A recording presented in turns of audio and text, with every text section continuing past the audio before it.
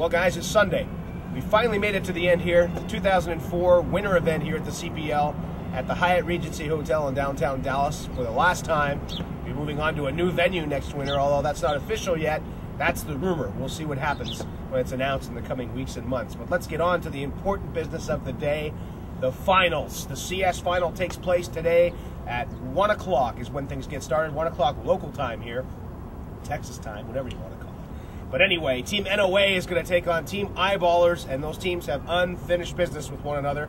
It's an absolutely fantastic final. Team NOA has come onto their own, finally, and they've just been playing fantastic. The only hiccup in this team's performance was versus Team Eyeballers, and we all know about the flash debacle that happened there. Take sides, blame who you want to blame. What Eyeballers have won anyway. Could NOA have taken it?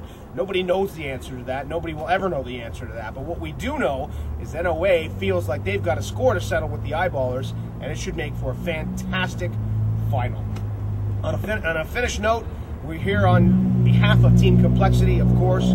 I'm Glenn Boomerman Lane, with me, of course, TFG running the camera work. And we just want to say thank you to a few people. We want to say thank you to Jason Lake, owner-operator of the Complexity Syndicate, for bringing us out here, making this video series possible. The man really isn't Darth Vader, for those of you wondering. He's a great guy. He treated us very well while we were here, and we thank him very much. We want to say thank you to all the members of the Complexity team, the starting five, and the supporting staff of the Complexity team. They all also treated us very well. They were friendly to us. They hung out with us. They're a great bunch of guys.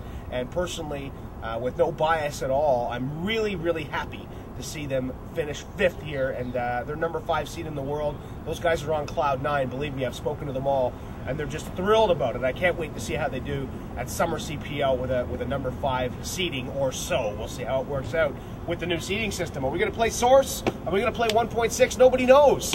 All I know is the final's going to get underway shortly here. We're going to get this one up to you and say goodbye. We've taken you this far.